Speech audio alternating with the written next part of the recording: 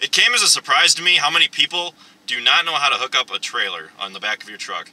So what I decided is that today I'm going to show you guys how to hook up a trailer, whether it's a flatbed or a stock trailer, to the fifth wheel on the back of your truck. Okay, so I just backed under the trailer.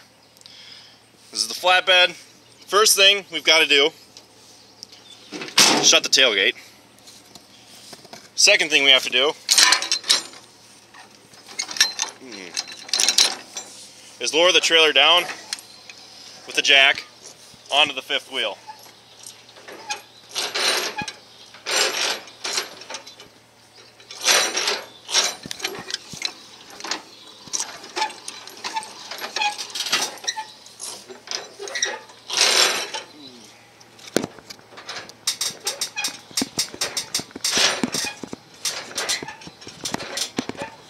Once you lower it enough, the jack will start to come off the ground.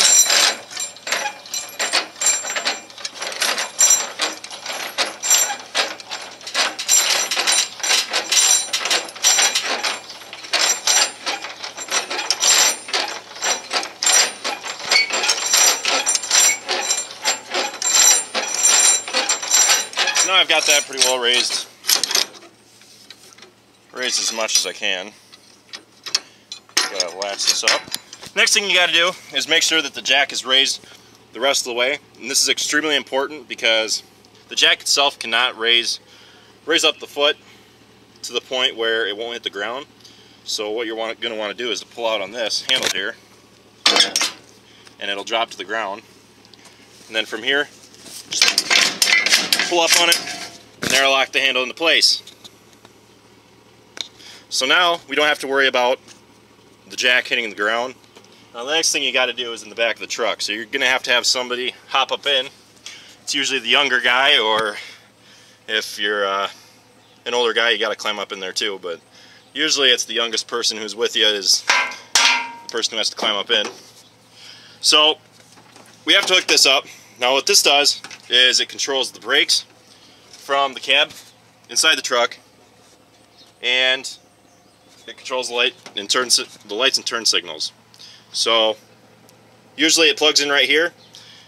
These come in different shapes and sizes, so they vary by truck and trailer. You always want to make sure that you have the right one before you go to hook up. So what I'm going to do is just lift up on this, stick her in there, make sure she's locked in. Now the next thing we're going to do, I'm going to hop up in. You always want to make sure that you lock on the trailer itself to the fifth wheel. And here, what I'm going to do is just kick it into place. You got to turn this handle to lock it. There she's locked. So now, in theory, the trailer should not roll away. These chains here serve as kind of like a support just in case that system fails. And in the newer trucks, on the fifth wheel, there are actually links that come out of the truck itself to hook onto. I don't really like this style because, let's say the pin that holds in the fifth wheel to the truck comes out or breaks or snaps or something, then these chains will do absolutely nothing to keep the trailer from flipping backwards and rolling away. So the next thing you want to do is hook up the actual brake controller itself. So here we have it hooked up onto the chain. What you can do is unhook it, and then, I'm not going to do this right now, but you can unhook it and find a place on the truck that if this whole system fails, let's say the pin underneath the fifth wheel comes out, then this will catch and it will pull out a pin here like I just did, and what that does is it relays back to the brake controller up here, and what this does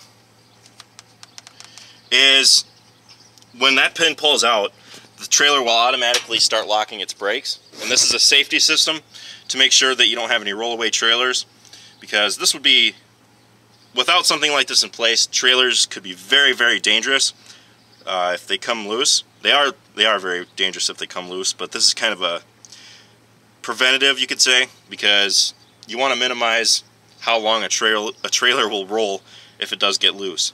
So this is what this is designed to do. So if you've got this hooked to a safe place on the truck, you should be fine and good to go.